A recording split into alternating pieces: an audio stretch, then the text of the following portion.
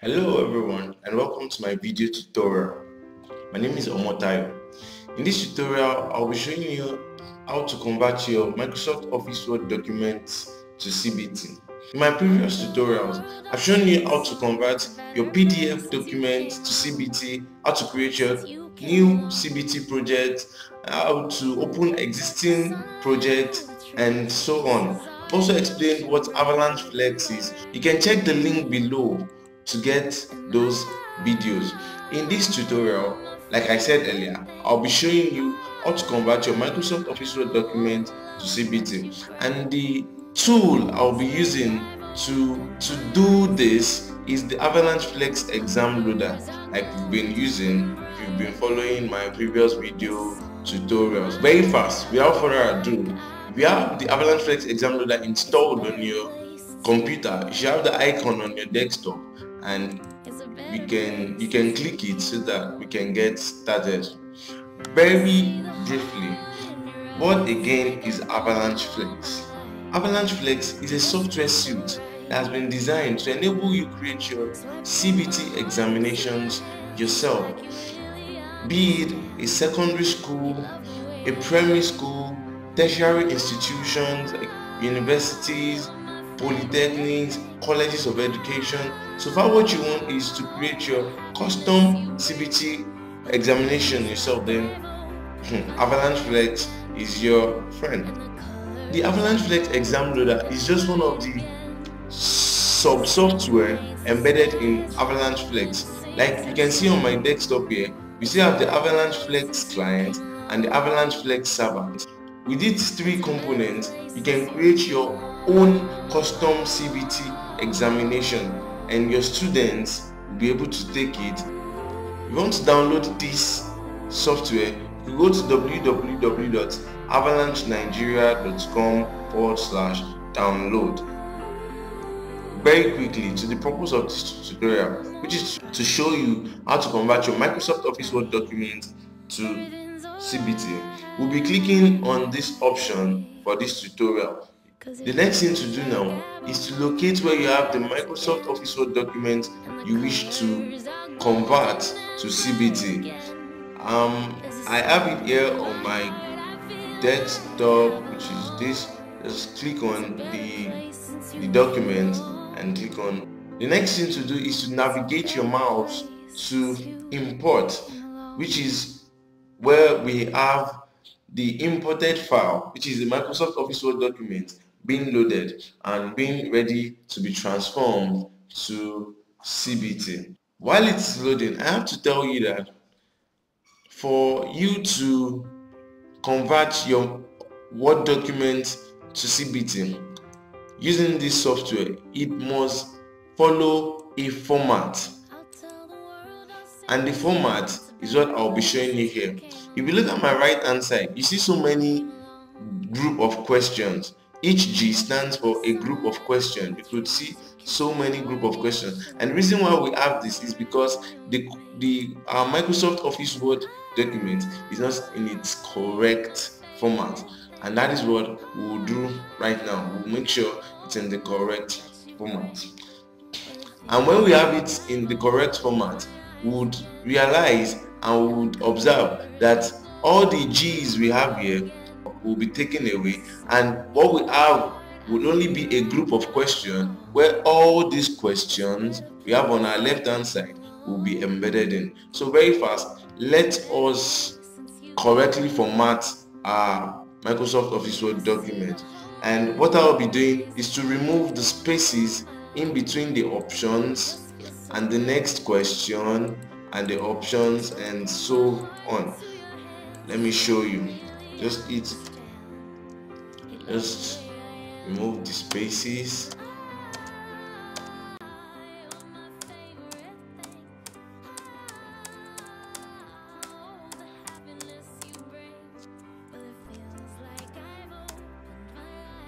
Initially, I wanted to show you with 20 questions, but for the sake of simplicity, I'm just going to delete all these other questions we have here.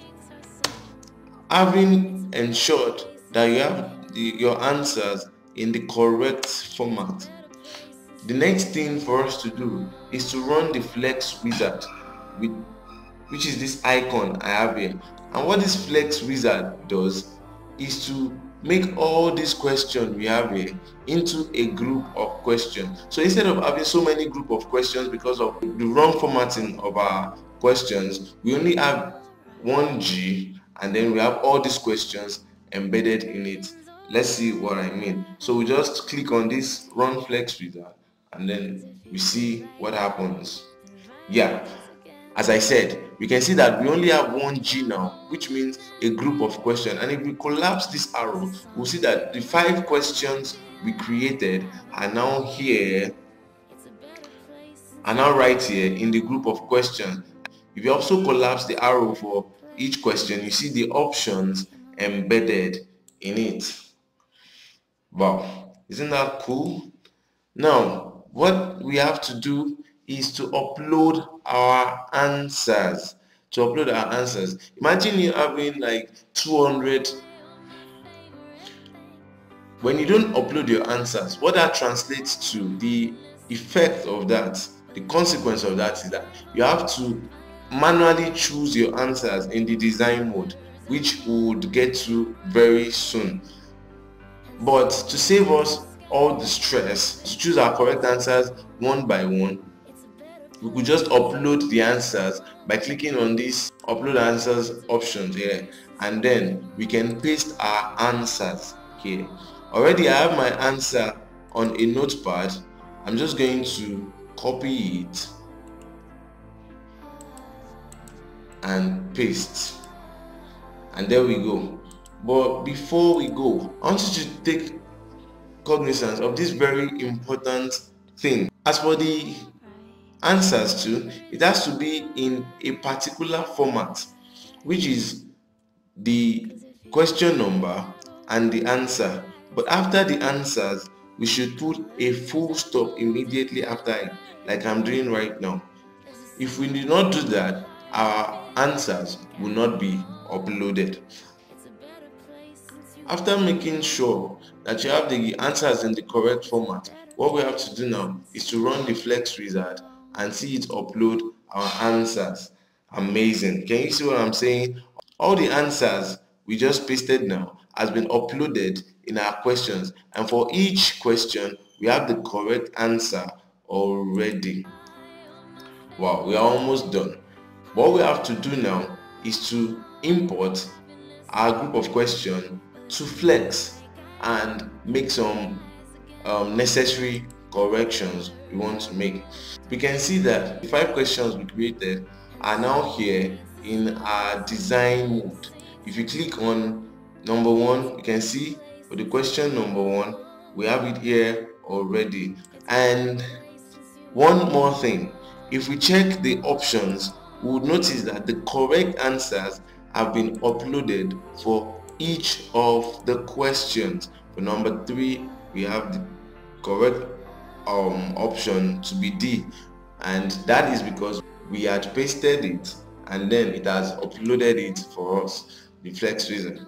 Finally, we just want to check preview to see how the questions will look like to the students taking the examination. I have a question here, and say your student takes the examination. Immediately after the examination, they can even get their results if you wish it to be so. The purpose of uploading the answer is, in the first place, is for the software to grade the examination immediately after they submit, and this saves you a lot of stress of having to manually mark or checking it one by one. It has all been catered for by this amazing software. And then if you check the answers, you see that they have been uploaded. And like I said, the purpose of this is just so that Avalanche Flex immediately grades the students as soon as they are done with the examination.